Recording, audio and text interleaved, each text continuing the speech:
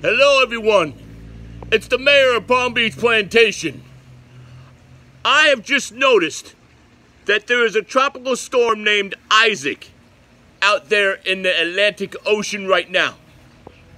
Does everyone remember that we had a tropical storm Isaac in 2012 that flooded Palm Beach Plantation?